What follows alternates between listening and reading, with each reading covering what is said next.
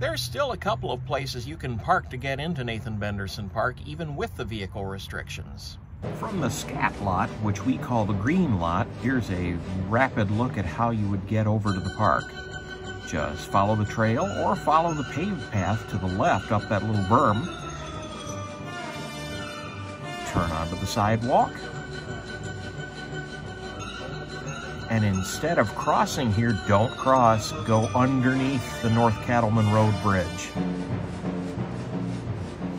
And once you're under the bridge,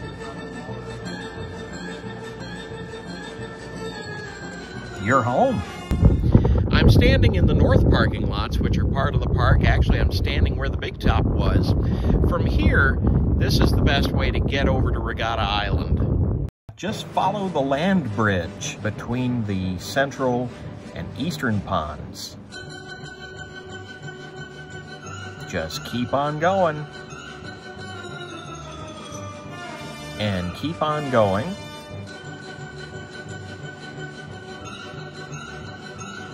And then when you get to the top of the hill at North Cattleman Road, you will cross all lanes of traffic, then cross the bridge, and you're on Regatta Island. If you're parked in the north lot closest to North Cattleman Road, follow the other land bridge. Watch out for the little girl on the bicycle and her mother.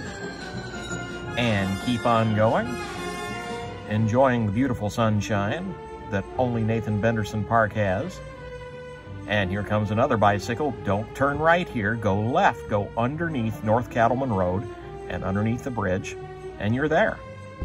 Of course, the loop lot between the two bridges on Regatta Island remains open, so between that and the green lot and the north lot, you've got plenty of places to park to still enjoy Nathan Benderson Park during the vehicle restrictions. We'll see you here.